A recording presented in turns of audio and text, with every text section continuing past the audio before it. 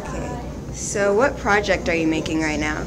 So at the moment we're making a mousetrap car, which is basically a tiny wooden or cardboard vehicle powered by the stored energy in a mousetrap.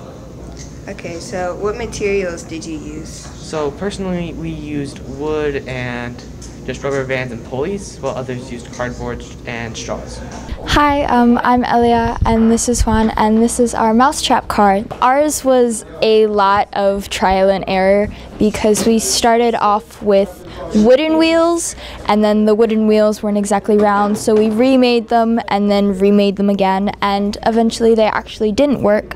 So then we switched them out for CDs and these mason jar holders, and drilled a hole in them. And the reason why these are two different sizes is because momentum wise, so the back is higher, so it's kind of tilting forward, which will allow it to go more distance faster.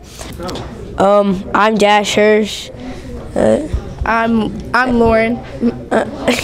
And this is our mousetrap car. We're doing this in engineering 3B. It works through a mechanism with the mousetrap, and that spins the wheels. The whole point is to see how far it can get, and we're using the hallway to track how far it goes. Hi, I'm Bobby. I'm Amelia. And this is our mousetrap car. It didn't take us too long. We used cardboard as the body, so it's like lighter, and it can go faster.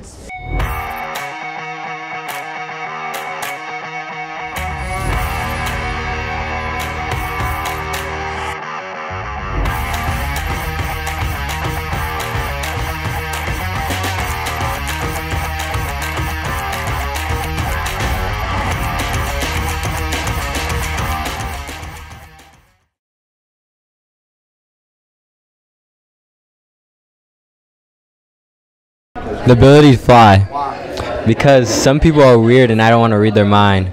I would say read minds. I think it would be a good idea to figure out what everyone's thinking, even though it is messy. I'd rather be able to fly. I got free transportation. I'll probably want to read minds because I be wanting to know what like people saying about me. I'd rather fly because I like get from here to there real fast. Yeah, fly for sure. Get there real fast, quick. I would want the ability to fly. Probably fly. I'd rather read minds. I'd probably say read minds. Okay, I think I would rather fly just because I want to be different. Read minds. I like to see what people think about me sometime.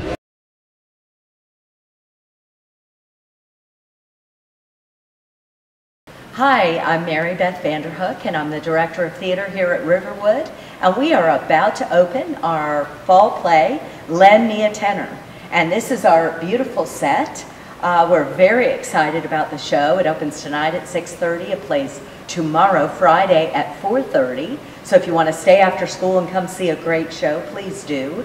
And we're also here Saturday at 3 and 6:30. Tickets are available on GoFan. They're $8 for students and $15 for adults. And I happen to have with me two stars of our show, the Brothers Link, as I like to call them. This is Finley and Simon Link, and they're going to tell you a little bit about what you will see on this fabulous stage. Simon? Howdy. The character I'm playing is called Max, and he works for a big boss man named Saunders, and they help run an opera company. So my character's name is Tito Morelli. I'm this big famous Italian opera singer, and I come to the little opera house in Cleveland to perform a show.